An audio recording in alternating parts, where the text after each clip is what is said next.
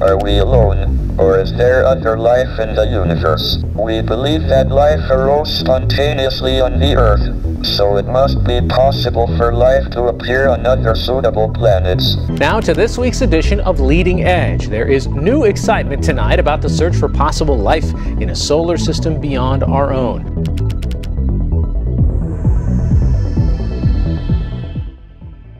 In the previous episode of our JWST series, which was warmly received by our viewers, we explained that can we find intelligent life on exoplanets, which are present outside of our solar system.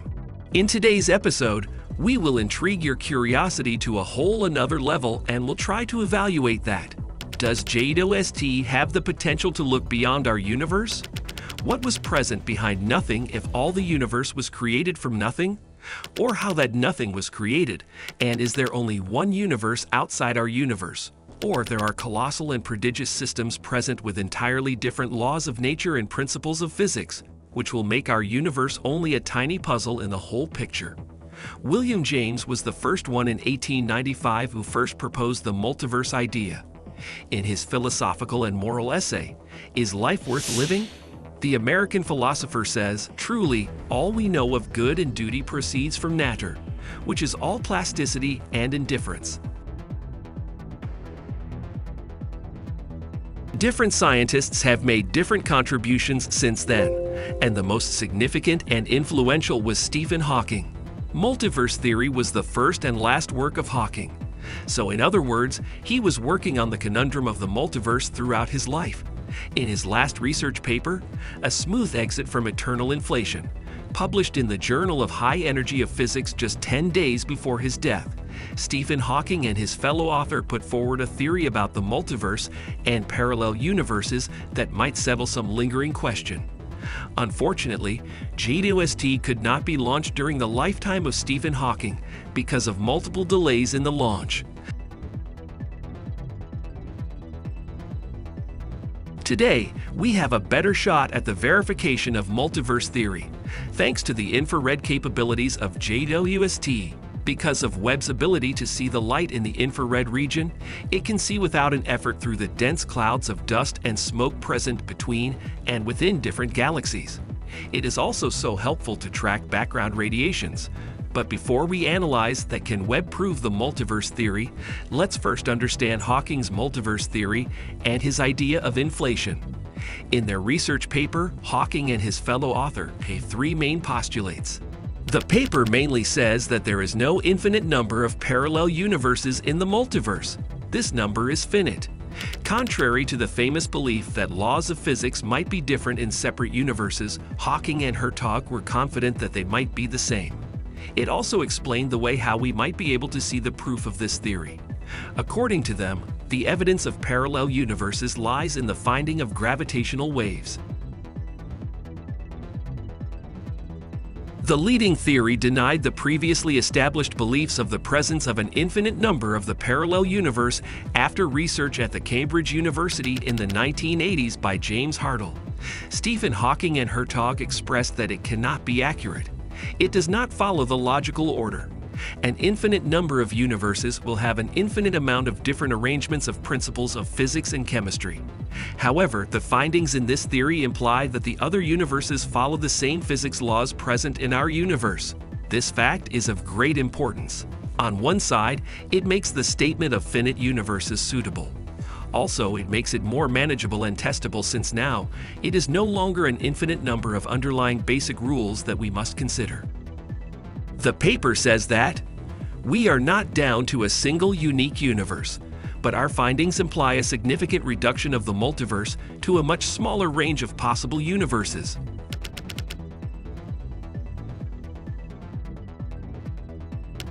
You might be thinking at this point that what was the thing that made all these scientists think about the presence of more than one universe? The answer lies within the concept of eternal inflation. After the Big Bang happened, exponential inflation happened in our universe or all universes.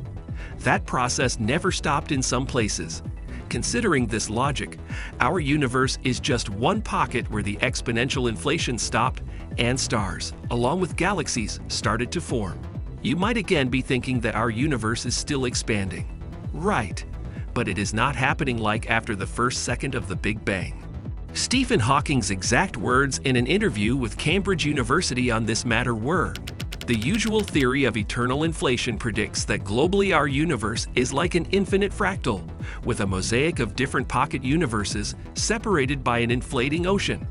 The local laws of physics and chemistry can differ from one pocket universe to another, which together would form a multiverse. But I have never been a fan of the multiverse. The theory can't be tested if the scale of different universes in the multiverse is large or infinite. Can there be a boundary to this eternal inflation? To understand the boundary of eternal inflation, we would have to take assistance from the string theory as Hawking and Hertog did. String theory is arguably the most beautiful theory of physics. It is the closest we have reached to the theory of everything. It is the combination of quantum mechanics and the relativity of gravity by Einstein in one equation.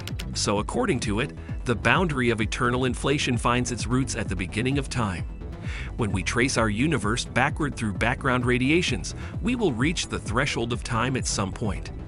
At this point, Hawking and Hertog thought time would also cease to give any meaning. But we have our answer here, starting from that particular boundary. The universe or universes will also have finite structures emerging from the Big Bang.